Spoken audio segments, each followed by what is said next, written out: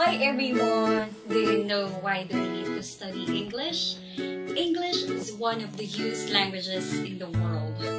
More and more people are using English as a common way to communicate with each other. It is widely used as an international language.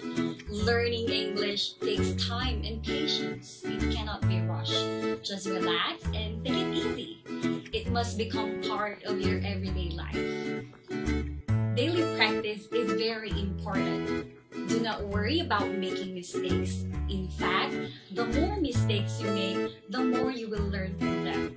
The two most important words to remember when learning English are practice and confidence. You will find that the more English you use, the better your English will become. And the more confident you become, the more you will want to use it.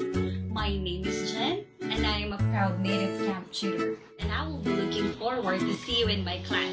Have a nice day, everyone!